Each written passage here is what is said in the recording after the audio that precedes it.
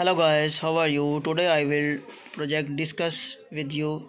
This is soil moisture system. In this circuit we use regulator 7805 because we use 9-volt battery. We convert 9 volt to 5 volt. For this purpose we use regulator 7805. This is 4007 diode, 100 UF capacitor. This is LED for power supply indication. This regulator convert 9 volt to 5 volt. In this series we use 1K resistor. This is buzzer, alarm, LM358 op-amp. This is variable resistor for input setting of soil moisture sensor values.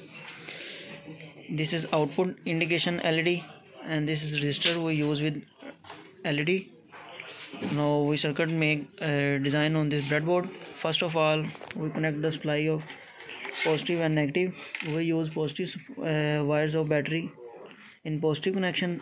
Now we attach negative wire and battery in negative wire connection. Now this is our power LED on this our circuit is normal because at this time this our sensor is dry. Now we deep in sensor soil moisture sensor in water, then this sense water, then output indication LED is on, and also beep, alarm, buzzer.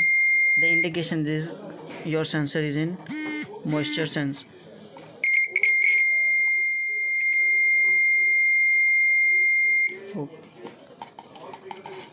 So let's friend, this is our complete system, soil moisturization detection system.